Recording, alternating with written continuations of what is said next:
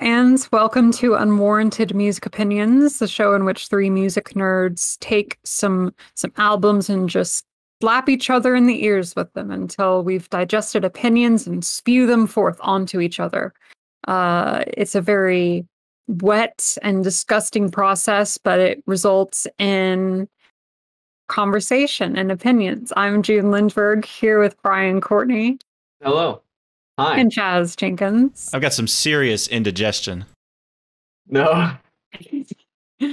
And today's episode is a regular episode. Anything goes. We could talk about whatever the heck we wanted.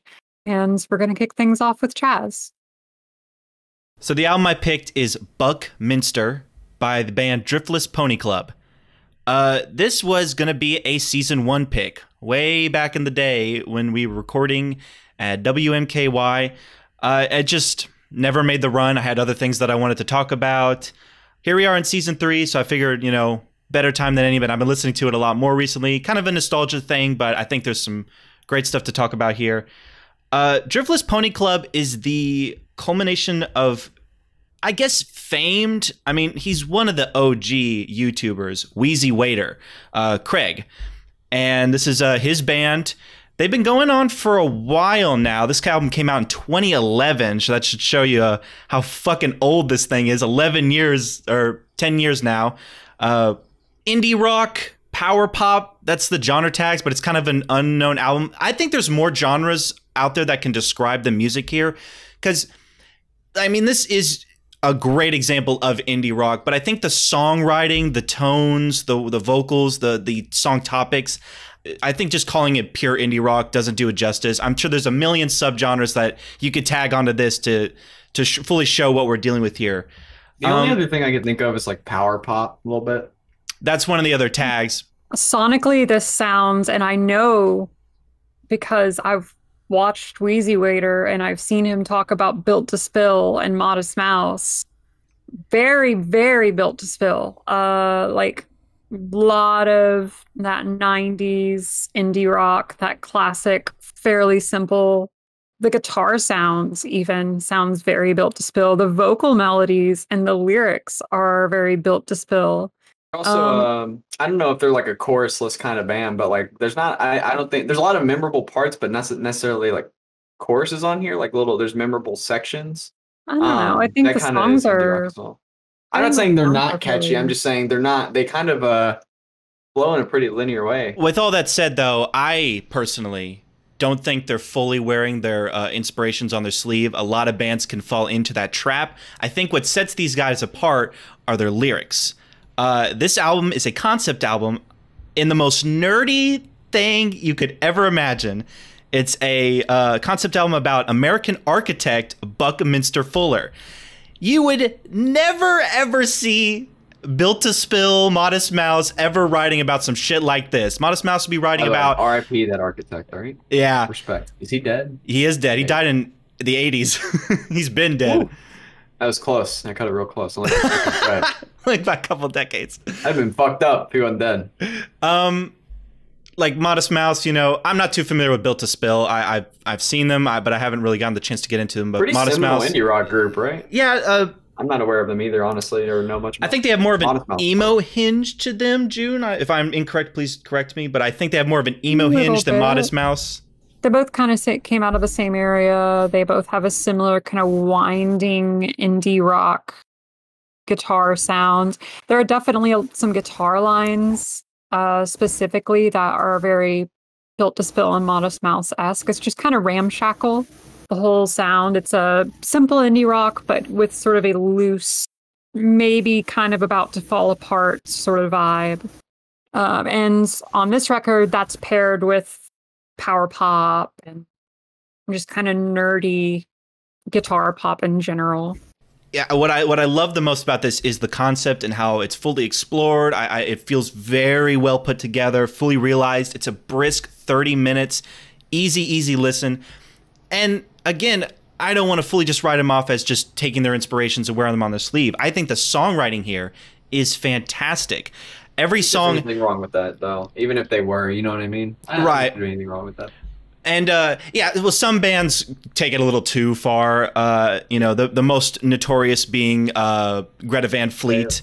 Yeah, that's a huge example of where it could go really bad, really quick. But I think these guys have been around for a while, and I think they've set themselves apart enough to where you can see where their influences come, but they still have their own image and style to them. And I think that comes from the songwriting and lyricism. As I mentioned, it's a concept album about a famous architect, so a lot of lyrics delve into his life in a very cryptic, very conceptual way. It's not kind of like laying it out. Like, obviously, if you don't do any research, you'll probably have no idea what they're talking about, but in a way that's kind of endearing because it's so fucking nerdy.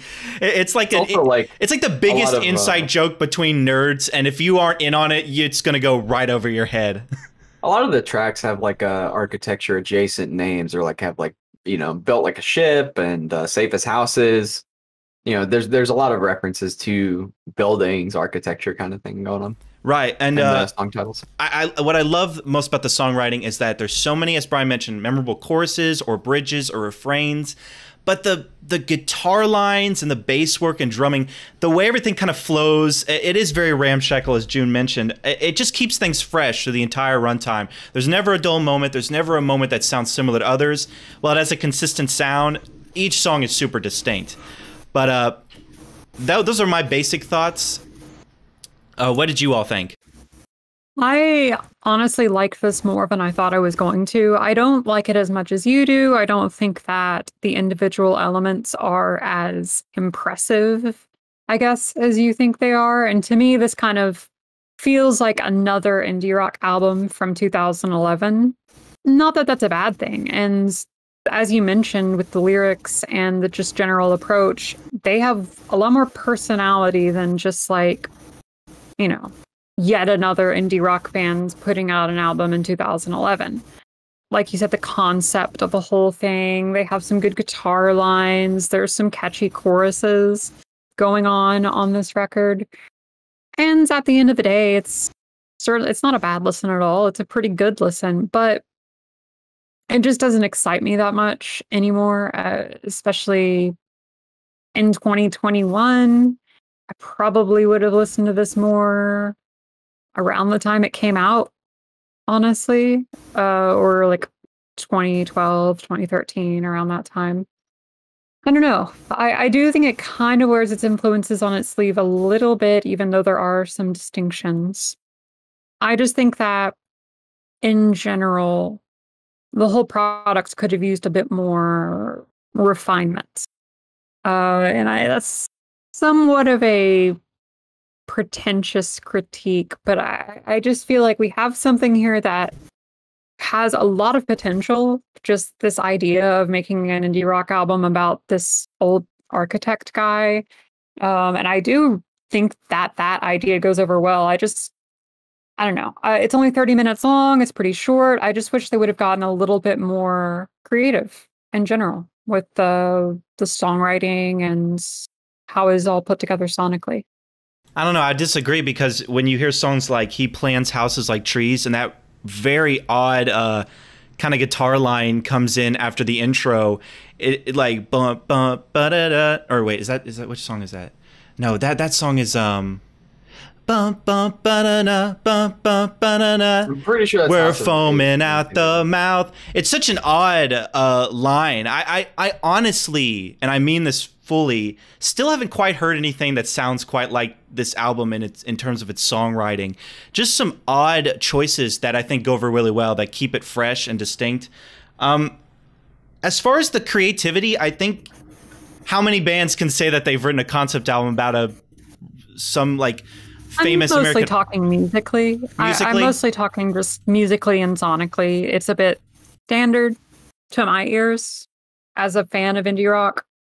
I would kind of agree. Like, that's what when I'm listening to it, it doesn't really matter how strong the concept or the lyrics are, because the songs underneath all of it are just, there's some really good moments, but a lot of the time they're just okay to me. Like, that, nothing about it grabs me. There's some interesting parts. I really like the a couple of the refrains. So it's like, you went to sleep, I went to sleep about an hour ago. Like, that one's pretty catchy. And the your silence, your tears, again and again and again, and like, that made me want to come back a little bit, those refrains. But like, musically, the guitars don't really get to each part of the songs.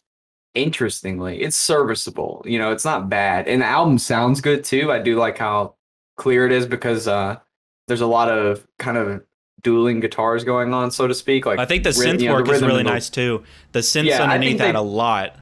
They play good indie rock. Like, don't get me wrong, but like it's just not an album concept, or it's just not a concept that grabbed me. The music didn't really grab me. It's just hard to get excited about. It's fine. It's serviceable. I would never complain if this was on, but it's just all right, to be honest. I wasn't really captured by it. That's just kind of how I feel. I feel like I did about From Things Somewhat. Just total, like, where I thought that album was kind of boring. I didn't think this one was boring necessarily. It just, like, wasn't very exciting, I guess, if that makes any sense.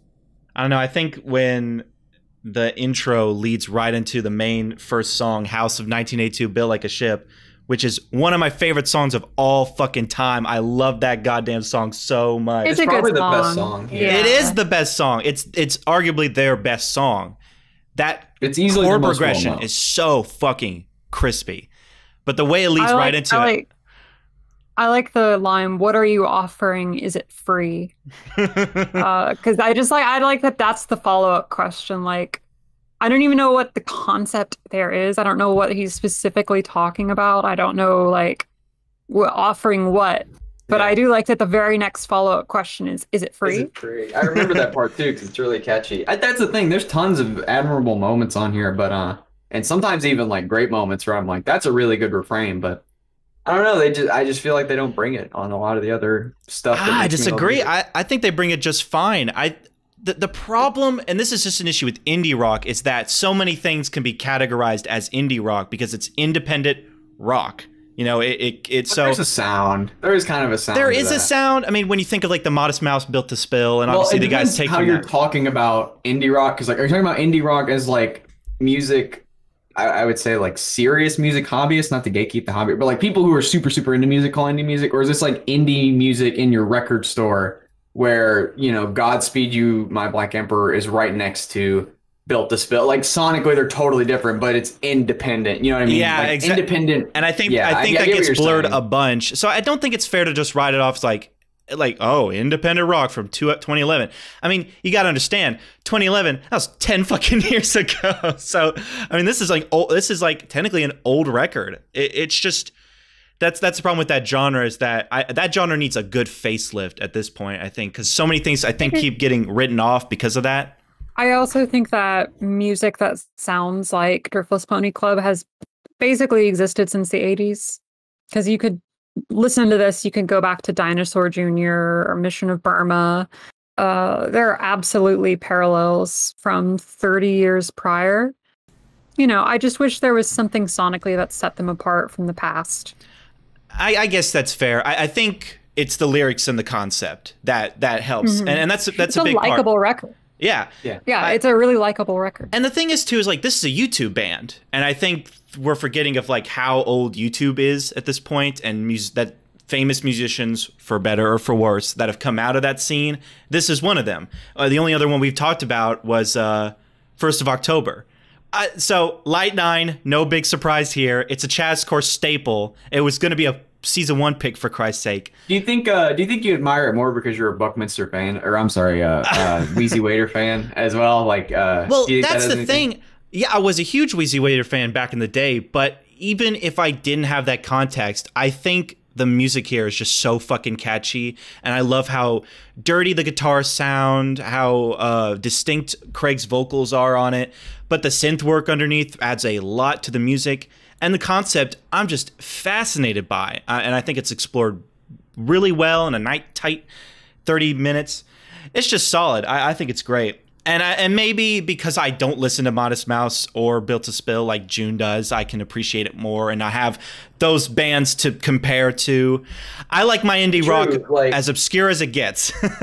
That's like kind of true though, because like if you don't know about all the stuff that came before, I mean, you see that a lot with new music listeners. You know what I mean? Like, not saying you're a new music listener, but just like people who are getting into music for the first time, they're listening to new shit. You know what I mean? People who listen to Beach House and they're like, "Oh my god, this is crazy." I think a better example would be like what's like an Stella Donnelly, right? Like that's a cool indie rock record, but people, Right. I think it's cool, but because I've heard some older stuff, I'm not as sold on it. I'm just like, hey, I think this is cool, but it blows people's fucking minds because they've never heard a sound like that. You know what I mean? So, not that there's anything wrong with that. It's cool. It doesn't matter. You know, most of the, not a big deal, but it's just a phenomenon we see in music listening. Yeah. Like there are singer-songwriters that would blow your fucking mind if you had never heard shit from the 60s, because you would think, you would have no measuring stick, so to speak. You'd have no template. You'd have nothing to go off of. So And you would just yeah. your mind blown. And that can be cool, whatever, gateway It's just drug. as valid as listening to the old shit and having that blow your mind as well. Absolutely.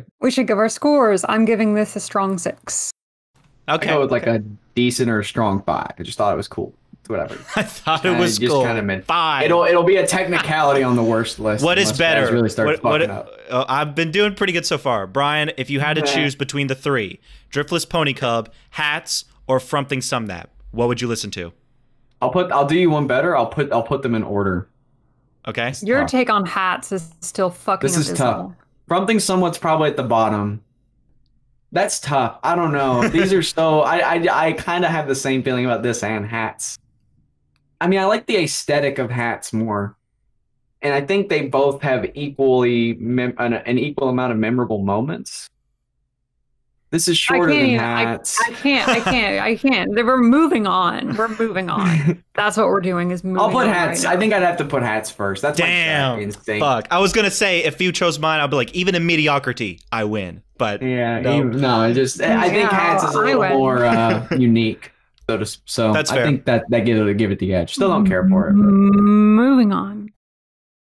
So the album that I chose is a classic of YouTube algorithm core, classic of Zoomer internet rediscoveries, and But it's good. And But it's it came out in the Japanese. 80s. How can you call something Zoomer if it came out in the fucking 80s? How does that work? Because it's famous on YouTube. because that's how people learned about it. Yeah. I mean, Have you ever not stumbled to upon like a YouTube not to album? rehash this joke, but I bet if I was a little Asian boy or a little Japanese boy, back in the day, I was bopping this shit all day. Americans had no You were idea like what. ahead of the curve. Yeah. Interesting brag. It's a very interesting. I was brag. listening to Fishman's, Hiroshi. I just had all the good shit. If Chaz's life was totally different, he would still be bass. Surprising. This reminds me, this is a random, but there's a great episode, Time to Show My Age, of Angry Video Game Nerd, where he reviews Back to the Future games. And he finally finds a good one, and it was only released in Japan, and he was so pissed. He's like, we get these shitty games, but not that one? Like, when it's good? Why would you bury it? Hiroshi Yoshimura, Wave Notation 1, music for 9 postcards. This record kind of blew up on Rate Your Music over the past couple years, and rightfully so in my mind, because it's one of the best simple ambient records that I've ever heard. Very much in that music for airports, that classic early. Just about to mention Brian. music for airports. It's simple, piano-led ambient. Mm-hmm. Yes, very, very simple. Just like electric piano.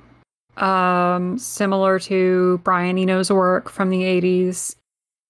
Pretty similar to, I don't know how to pronounce his last name, but like Eric Satie, the minimalist composer, whose piano pieces are still to this day like ubiquitous.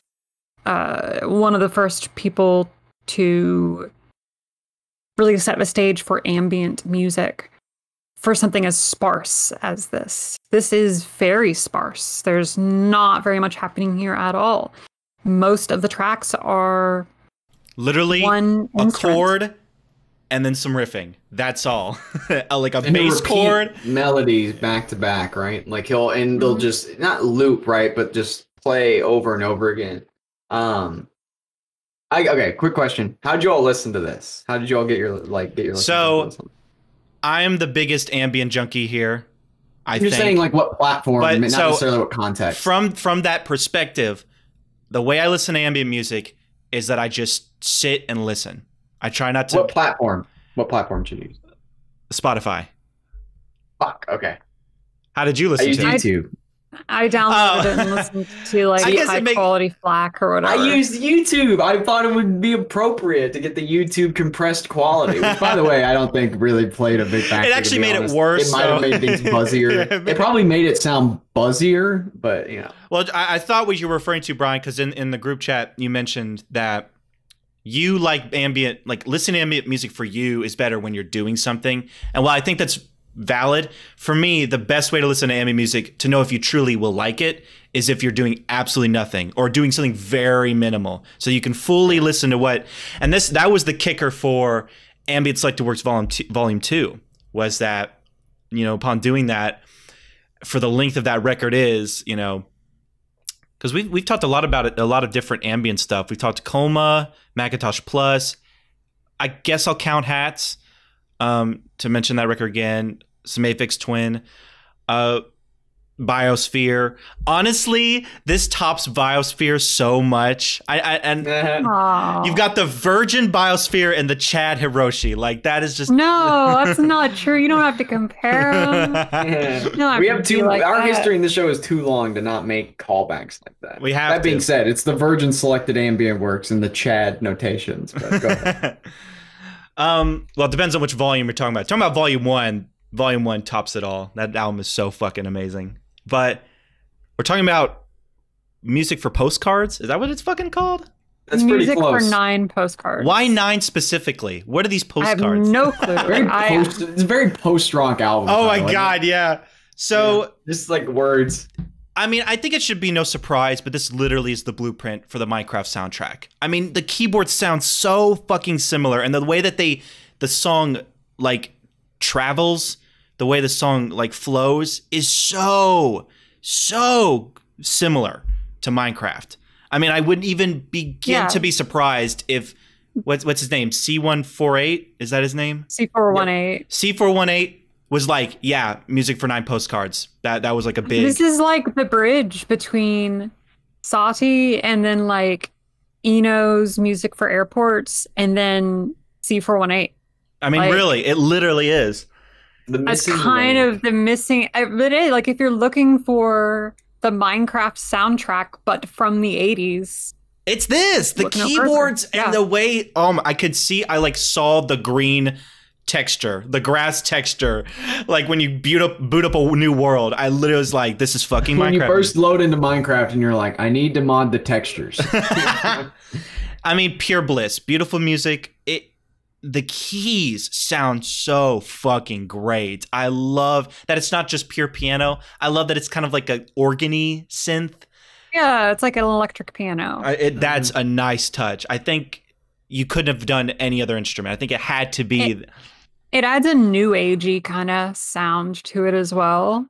And I do think that Hiroshi Yoshimura worked with new age artists and created a lot of new age music. And it definitely has that vibe. It definitely has that like semi-spiritual sort of vibe to it. But it's very quiet. It's not a celebratory album. It's more of a I don't know. It's Is that where this discussion is going to go? What emotion did this provoke out of you? Because I got semi-bittersweet, but mostly just at peace. That's what I got. Pure, like at peace. No. Like I saw some comments being like apocalyptic after the fact or something. I'm like, no, I don't think it's that extreme. I think it's the perfect music to summarize when something feels at peace. I mean, that's the perfect way to describe it. I don't want to call it bittersweet. I mean, a few tracks are a little bittersweet, but I think the main focus is that just I'm content. I'm one with myself. You know, that's the kind of emotion and thought that I get out of it. The majority of the times that I listened to this album, and I've probably heard it 6 or 7 times because it fills such a specific niche, right? There's not a lot else that I can go to, and I want something that sounds like this that I've heard so far. It was in the morning. It was always like in the morning when I was drinking my first cup of coffee. I was at work. I was sitting at my desk. I was still in my pajamas, tired, we don't get as many calls in the morning, so like I have the time to listen to a record, but I don't want to listen to anything too loud or exciting Requires a because lot I'm of too tired. attention necessarily. Yeah, I don't want to listen to anything that requires a whole lot of attention. You know, There's been a Brian, lot of your room instances. was right next to me, and I didn't want to listen to any like. Mhm. I also wasn't really wanting to Sludge listen to metal. like rock music Some or like fucking punk or sludge. anything. And you know, so early in the morning, you'd gone to bed like a couple hours earlier or whatever. So I had a bit of an ambient phase for a few months. Whenever you were going to bed at like 7 a.m. or I mean, whatever. fuck. And I would Middle school me would have been all over this because that was when my huge Yeah. ambient phase kicked in. Was like that's when I was popping Colma all fucking day. I would have loved this shit. This is like Popping Colma. this record is like fever medication. Like you could, no matter if you're in a rough spot, like put this album on and it is a salve. You know, like you don't like for the most part, whenever I'm sick or whatever, I don't like listening to music because it's just so hard to like. It feels like I have to put forth effort to concentrate on it. Like if I'm super sick, I'm not going to listen to the death metal record or whatever. But I could put on this record. It's like the musical equivalent to watching a Bob Ross episode. Facts. You know, just super peaceful, super calming, beautiful, and simple as well, and in a really good way. So to talk about the actual songwriting, it feels a little improvisational. I wouldn't necessarily call it fully composed. I think a lot of it kind of gives me a Anna von Hauswolf like, kind of vibe where it's like the guy just knows his way around the keyboard enough to where he kind of knows how he wants it to flow with each note choice. It's obviously not as like complicated as like what we listened to of Anna though, because you know, it definitely feels like he just picks phrases or chords that are fitting the atmosphere that he's trying to set with these kind of low. I think there's like low bass tones the whole time. Thing is, like when you're listening to this thing, the background. And by the way, like when I say I'm doing that, I'm playing like text-based games that don't have any sound or anything like that. Like I am just listening to the music, but I just need to occupy my hands. I'm just not the type of person that can, you know, like all that. I do that sometimes, but here is a sound which here means focus entirely on the music. So. Oh, what was I saying? Yeah, he'll just pick phrases or like little melodies or little chords and play them across, you know, whatever key he happens to be in, while these low bass tones kind of sit underneath the songs. Then the keys resonate in a way that got kind of buzzy. Maybe it was the YouTube way I was listening, but you know, I'm a purist. And those sound really pretty and are really hypnotic. I listened to this thing loud as fuck when I had it on because I thought it was so wonderful when the keys that and I love this quality in pianos or just you know piano, organ, etc. The key based instruments that aren't keyboard, you know, that have percussive elements, right, with the hammer striking the strings. They just buzz and resonate in a way that's just super infatuating to me. It's just like, yeah, that sounds so awesome. So those parts of the album are really pretty. I don't remember individual songs so much. I do remember I would get to certain, like I wasn't watching the track list. I didn't feel like that was a way to do it necessarily. Sometimes I'd look over and try to see where I was at, but I don't think it really mattered, to be honest.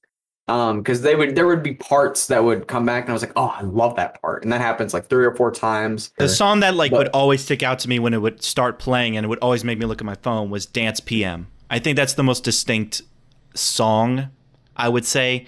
Because every time it would get to that point in, I'm like, oh shit, yeah, here we go. I didn't even realize the songs are distinct here. Like they do fade out and then a new one will come in. But I don't know. I'm just riding the vibes. If I'm being 100%. Really? Well, yeah, it's a very consistent listen. You could honestly say it's just one whole song. You know that, or with just different movements. Like exactly. It's an ambient record. It's not to the degree of difference between the songs that like Selected Ambient Works and Colma were, right? Or even Biosphere, which has a lot of distinct moments. Right. So anyway, I guess like the crux of what I'm saying here is like I love the vibe this album creates. I love the sounds. It's just so minimal.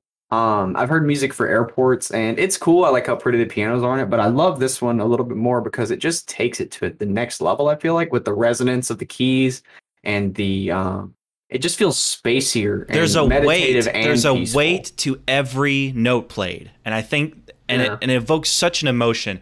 that's what good ambient should do. Is that it should It just evoke puts me in an a image. trance. Yes, it should. And that like never happens. I don't know much. I can think of like the Swans record we talked about puts me in a trance, and this record puts me in a trance. I don't really know much outside of those that really, truly, I could say put me in a state where I'm just, hollowed out to some degree, and I'm just, I'm riding the vibe, Fucking man. ethereal. Yeah. Yeah, like I'm fucking hopping out of this body. What's this? There's a good YouTube comment. I'll have to see if I can find it, but that described it. Oh, I forgot I existed listening to this. It's kind of like that. Like that seems pretty accurate. But it's obviously kind of a meme. But. I'm gonna go with a light 8. This was pretty solid ambient music. Definitely one of the better ambients we've listened to on the show. It invokes an emotion out of me. One that I haven't heard kind of displayed in ambient music before. So I really enjoy for that. And I think just how simple it is really shows how less is more sometimes. And this is a great example of that. All you need is really a keyboard and some know-how, and you can make some fucking great music. I'm jealous of all those little Japanese boys back in the 80s who got their hands on this before we did. But fuck them, man. Little Japanese boys. I hate them for that. I resent them for it. That's my choice. I go with like a light to decent 8 too. I thought this was really, really good. I think it's my favorite ambient we've talked about for the show, honestly. Not maybe my favorite ambient in general, but it's up there. It's up there. This is definitely more like ambient than Colma is. Like Colma's kind of a mix of things. So like as far as just pure ambient, bass ambient, yeah, this is definitely up there. Classical ambient, I guess you could call it. I'm rolling my eyes as I say that, but just to give you an apparently idea. There's like. So again, I've been on a neoclassical ambient. Is that going to be a thing now? I don't know. Well, it's 80s, so it's not neoclassical. It's just classical. Anyway, yeah, but just to give you an idea, yeah, it's my favorite. Do you know when modern classical music started? Can you name a year, please? Can you name like a decade? Your connection is super bad right now. Can you name like a decade? I can't even see you. Chaz, we better just move on. We can get her number and put it in post. I am giving this like a strong 8. I am considered a light 9, and I still don't know, and it could easily go up to a light 9. My pick was the 2015 pop record from English people band Everything. They're from the British side of the sea. What? Why don't you start over? Start over. And say the name of the album this time, you little shit. Mm-hmm. Okay.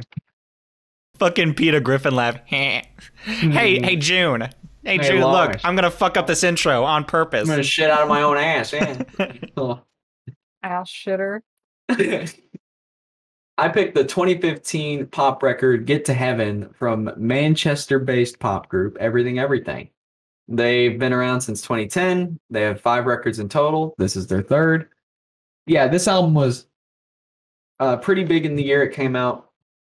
It was on a lot of year-end lists, etc., and so on. But really, what matters most here is it's Chazcore. I think I thought to my core it was Chazcore. We've had forced each other to listen to like fucking 52 albums. Just probably like more than that. I've heard. No, that's just from Chaz. Like. So that's per person. And we're just getting started, baby. Oh shit. No, that's just from each individual. So I think I roughly have an idea of what Chaz likes, or that's the thing. I'm so unpredictable that I can be predictable, and yet this is a pretty big test to see if I understand Chaz's taste, because June clearly understands mine. She can just pick a fucking Brian Core record. She just grab that shit. There's a motion you can't see here. If I want to, I can do June Corn pretty easily, but it's got to be a niche. Like if I do all girls, indie, thing is like, bedroom pop, I might win. She's gonna know a lot about a lot of bands, a lot in that strain, so it's a little more tricky. She's got the experience at Jonas. Or if I just pull a post punk, like I'll probably get lucky for the like that. That's pull like my post punk. It's not a skateboard dream. It should be. I thought this would be Chazcore. Because I think this album is fucking incredible. It's maybe my favorite pop record. One of definitely my favorite pop records. I don't even know where to begin. Like the first 6 songs on this thing are incredible. Like that run of tracks is pretty much flawless to me. Like I love listening to the first leg of this album, and the second half has got a lot of good shit in it too. There's not really a bad moment. There's definitely not a bad moment. There's really not a dull one either, I'd argue. I'd argue that Zero Pharaoh is the weakest track, though. I would tend to agree. I like Warm Healer quite a bit. I like No Reptiles quite a bit. Blast Doors is good. So yeah, I mean Zero Pharaoh is probably my least favorite. But when it's not, when it's on, it's no complaints. You know what I mean? Like it's not a perfect record, but it comes close, I think. So a lot of the sound you're getting on this thing, to describe it a little bit, is I feel like progressive pop is a good way to put it. There's a lot of like art pop too. Motion. There's a lot of motion in the instruments. Lyrically, I definitely think it's kind of art pop. There's a lot of imagery and not so straightforward lyrical moments. Lots of poetic turns of phrases. There's a lot of motion in the instruments, so to speak. The keyboards are always like tinking away and always have like very kind of syncopated melodies going on. There's some pretty awesome sounding guitar work on here. It's kind of intricate in its arrangement, and that's great because the more I come back to it, the more I realize just how much really is going on in the songs. Yeah, songwriting perspective, look, not many people could write this many great pop songs like back to back to back. Like this is this is like a songwriting showcase for this band. So catchy, so memorable, and so different. The tracks on this album. It's been talked about to death, I think, as far as like people's favorite pop album. See, I've never heard of this band or this project in my life, so I wouldn't agree with that. I just think it's awesome. And like I said, I tried to pick it to Pop Chaz, which I'm going to do a few times this time around. Try to dominate his list with easy picks that June has already heard. So that's it. I just think it's an incredible pop album. Well, the moment we've all been waiting for. Did I like it? I did. It was pretty good. So, yeah, it's some damn good pop. I mean, what can you say? The choruses, hot damn. I would disagree, though. It's from track 2 to 6. That's pretty spectacular. You don't like To the Blade? I do not like To the Blade. Oh, really? I love that huge moment. The melody in the verses is pretty nice, but I don't care for the chorus. It's just so obnoxious, honestly. Really? It's kind of obnoxious. But then Distant Past, and it's like, okay, now the album has started. Like, I just kind of ignore. You don't like that riff? That riff is so epic. From Distant Past to The Wheel is Turning Now, yeah, pretty spectacular pop. Whew, dude, hard to beat. Yeah, because and it's not like it's similar to me personally to like Driftless Pony Club, where it's a certain moment and it's just like that makes the song for me. For Distance Past, it's the repeating of the distant past, take me to a distant past. That used to be my favorite song. I think my favorite song now is probably I love Regret. Yeah. I love Regret. Mm-hmm. Yeah, I mean, Regret is so fantastic. Get to Heaven is a strong fucking second. Chorus. Regret. Spring, so Sun, awesome. Winter, Dread. I don't want to get over. Yeah, that's awesome. The Wheel is Turning Now. How does that one go? The wheel is turning now. Yeah. It's like a chill one after they fucking. So this album is front loaded as fuck. I don't care. Come on, man. That back half is weak sauce. That back half is weak sauce. I mean, No Reptiles is like the only gem in that back half. No Reptiles is fucking. All right, hold on. The Blast Doors, thank you. I don't care. Nope, don't care for Blast Doors. Blast Doors and Zero Pharaoh, I don't really care for. This was my fear, dude. This was my biggest fear. Fortune 500 was pretty nice, and Warm Healer was a very beautiful closer. So let's get down to my biggest issue. And this is probably going to be the most controversial take of the entire episode. It's the vocals. No, it's the lyrics. Oh, okay. So that is kind of controversial. So I don't think I don't think the band explores its topics as much as I think they should. I think they go very surface level with it, to the point where it's like, clearly I need to feel something from these lyrics. I just don't. Like reading through the Genius lyrics and all the lyric quotations, and all that they wanted to get through, and you know what was going on at the time the album was released. I'm just like, if you hadn't told me that, I never would have gotten that from like half these songs. I mean, I really think they could have gone way more in depth with these with the topics here to make it that much more interesting. Because they're trying to do the thing where it's like, we're gonna write a sad song but make it happy as shit, you know. And a lot of bands, most of the time, that just happens by accident. I think when you try to do that, it just comes up short. And this is a great example of that, where clearly they're trying to get me to feel something with these lyrics, and it's just not working. But Jazz, it's not trying to manipulate you, dude. Just ride the vibes, dude. I do. From track 2 to 6, man, I'm riding the vibe. The chorus. Oh, that was like my biggest fucking fear, because the back half is like, look, I think it's really good, the back half, but it does kind of pale in comparison to everything that came before it. But that doesn't hurt it so much for me. But this is my biggest songwriting, fear. The production. I love the vocals. I really like his voice. Sometimes, like in Fortune 500 or Blast Doors, I don't really care for his inflections. That's kind of annoying, personally. Where he's kind of doing like this rapping Ed Sheeran kind of thing, where I don't care much. I don't. I dislike your Ed Sheeran comparison. But overall, it's pretty spectacular pop. I mean, I can't believe that this band wrote tracks 2 to 6. I mean, those are pretty spectacular. Damn. That back half though, and just the lyrics. Do you think it's a bad back half, or do you just think it's just a weak back half? I don't mind it when it's on. But how does it hold up on its own? Do you think on its own? Like, well. I don't know if you want to know that. I would give the back half a 5. Okay. And maybe the first half like an 8. Yeah, I mean, I can see where you're coming from. I know what I mean? I'm not to that degree. Right, but you get where I'm coming from. Like, if we're talking 1 to 6, and honestly, if No Reptiles didn't exist in that back half, we would be struggling. I mean, No Reptiles really saves that back half to where it's like, okay, we kind of come back full circle, because the refrain on No Reptiles is bliss. I love that shit so much. So, I don't know. What do you think, June? Do you concur or do you disagree? Up, I don't want to get hurt. I don't want to be hurt again. This was a good attempt, Brian. You kind of scratched it, but you can do better. I know you can do better. I have a list of albums for Chaz Appreciation Week. I know you. Did you show June the list? June, do you think there's some better hitters in that list of Brian's for Chaz Appreciation? I don't know what that list is. Oh, I thought you were going to show you. That list. Brian said he was going to show you, so I don't know if he did or not. Brian, you can do better. Brian, stuff that's pretty. You can do better, because here. This was supposed to fuck and be pretty. I don't understand.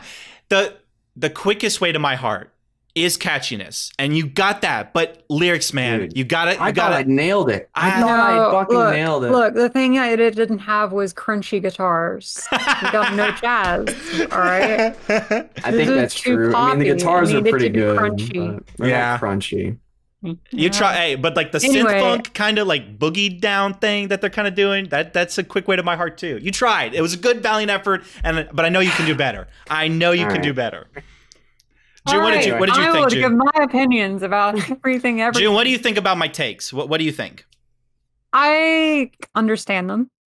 I actually agree somewhat, but not nearly to the extent that you do. I heard this back in 2015 when it came out and really, really enjoyed it. It was one of my favorite records of the year, and it still is one of my favorite albums that came out that year. As you all mentioned, the first few tracks, like that first half of the record, those choruses are fantastic. Like, I hadn't heard this album in like 4 years, and I still remember like, take me to the distant past. Like, I wanna go back. That's awesome. Like, I knew that, and I knew like Spring, Summer, Winter, Dread, like I had heard them yesterday. And that's the best thing I think this band has going for it, is just freaking earworms, dude. You gotta give it to the instrumentals too for that. It's not all chorus. Like, those fucking the song, like the playing underneath is so fast, so intricate, and really just as earwormy as the music is the songwriting, like the choruses, right? The lyrical moments. I think anyway. The synths add a lot. The synths add a lot. Yeah. The instrumentation is really creative. There's a lot of different things going on. I do think that I wish the energy from the first half continued throughout the second half, but the second half isn't bad by any means, and there are still some fantastic songs on it. I don't really get much of an emotional vibe from this record. It doesn't hit me in the feels or like really like incense me, which is unfortunate. Fuck, that really would have been the so thing. bad, because it definitely gets me in that way. It would have been the thing to like push this up another level. And unfortunately, that just didn't happen. I think it's the lyrics. I really think they don't go as far as they should. That's where I disagree, because like the 3 tracks that I think have the most emotional impact are all Scrunch Next to Get to Heaven, Regret, and Spring Summer Winter Dread. Those are the most personal maybe songs. Get to Heaven has the best lyrics, because I think that's where it's fully realized, where he keeps juxtaposition the terrible shit happening with mundane things.